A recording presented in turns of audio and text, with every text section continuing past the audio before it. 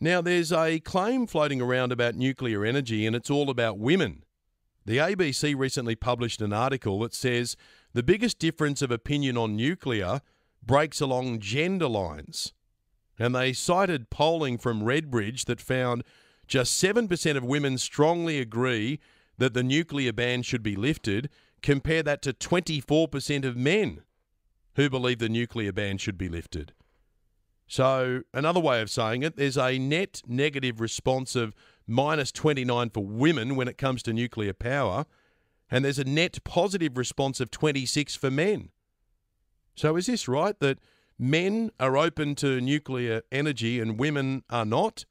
Jasmin Diab is the president of Women in Nuclear Australia, and she's on the line right now from WA. Jasmin, good morning. Good morning, Ben. How are you? I'm very well. Is that right? Women are against nuclear power, men are for it? So I think what has actually happened here is because Australia has had a ban in place for so long, a lot of women have never been exposed to nuclear technology, what it means and what it does for us. So instead of being able to have the time to investigate, we err on the side of caution, and misinformation about nuclear has led to a lot of people not liking nuclear who just aren't informed. So it might be that mother instinct of hearing, oh, this could be a danger and therefore I want to put protection first and just say no. Yeah, but a lot of women will side with the emotive argument. However, there have been amazing case studies in the US where women who are educated in nuclear, they formed a group called Mothers for Nuclear with the end state of being able to prevent the closure of nuclear power plants because it is better for the climate they were living in California.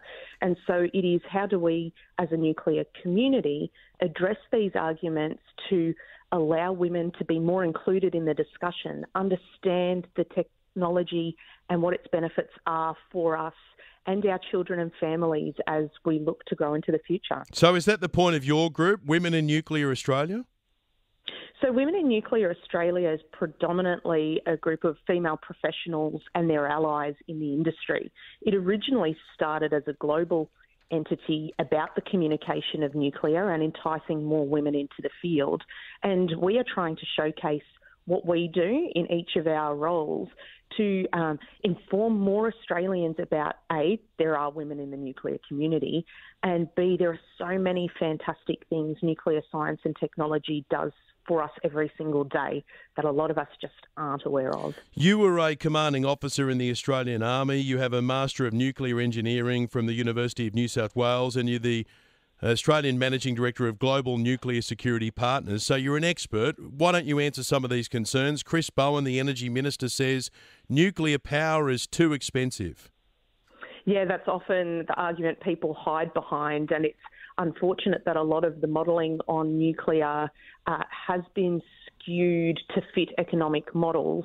Nuclear, I like to compare as an expensive steak dinner out compared to fast food being some of the cheaper, quicker technologies.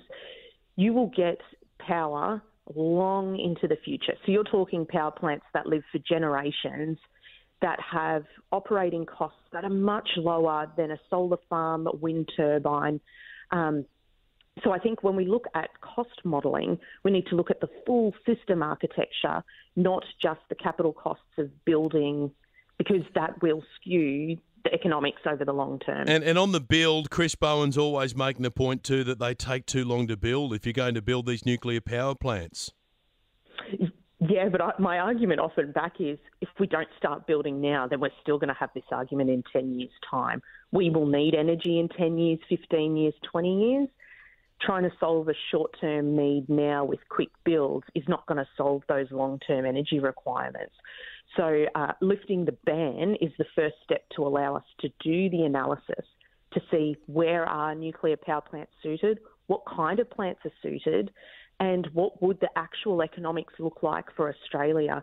And if we don't have the opportunity to do that now, then are we going to continue having these arguments in 10 years' time again and have wasted the last decade? We are talking to Jasmin Diab, the president of Women in Nuclear Australia. What about the claim that they seem to have backed away from a little bit, but we've heard it 1,000 times before, that nuclear power plants are dangerous? And you can see at the moment there's a scare campaign happening where they're saying, all right, here are some of the locations. This is where they're going to build the nuclear power plant. The only aim out of saying all of that is to try and frighten people.